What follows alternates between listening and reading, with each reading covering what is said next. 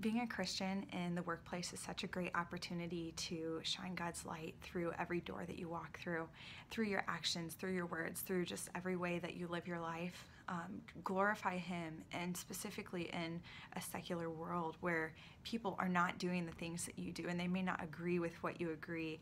And that is just the greatest opportunity, because they're going to ask questions. They're going to ask you, why are you different? Why do you do things this way instead of that way? Why don't you do some of the things that we do?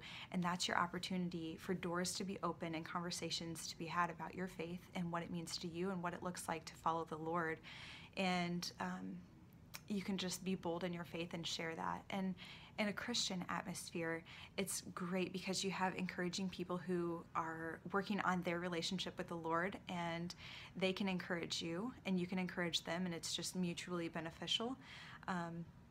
But no matter where you work, get in a rhythm and use your prayer and devotion to ask God to continually give you strength to do what's good and to see what's good in the world.